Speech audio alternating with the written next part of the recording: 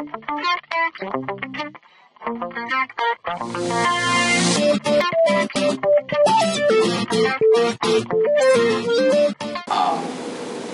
of the things we did in the survey, we got a spectrum of opinions about what social media is.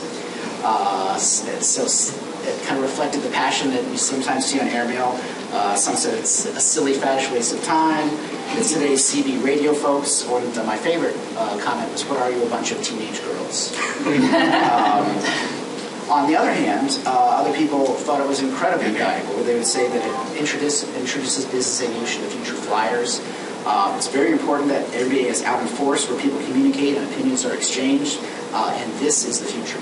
So, again, there's some people who are natural skeptics about social media, and others who are rabid about and passionate about using it.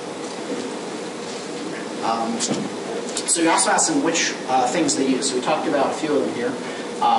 This is the kind of bad story.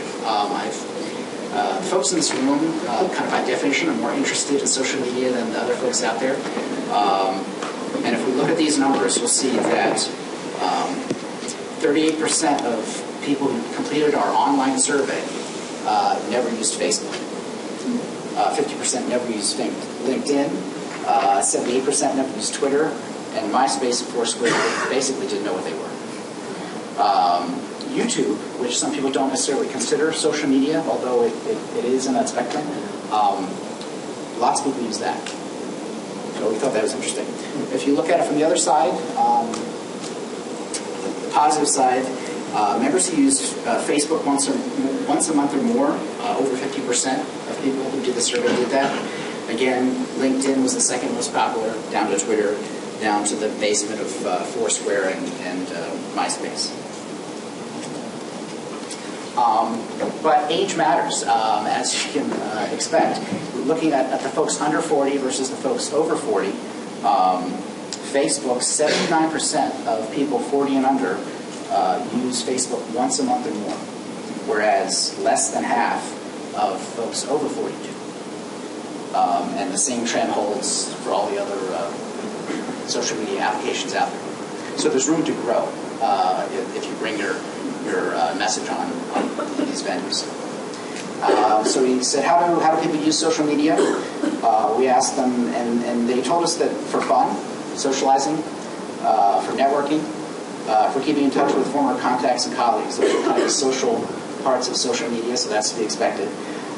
They also use it to find news, business aviation publications, look for products and services, professional development, aircraft operational information, all kind of the information side, the less social part of social media. And we also asked them, is social media important? And we asked them both on a personal level and a business perspective. So is it orange or yellow? I'm colorblind, I can't tell. That shows the business side of things. The blue, gray, shows for them personally. And again, we looked at it by age. So it was very important to the folks 21 to 30, less so the older you got. Not exactly surprised, but we actually have some data to back it up. And then we also asked, does your company have social media policies in place? Over half, if you combine the I don't knows and knows, don't really have a defined social media policy at their company. You can talk about that, I guess, later if you have any questions about whether that's a good thing or bad thing. Great. It's nice to see sort of a snapshot of who's actually out there and sort of put a face on they who use social networks. It's great.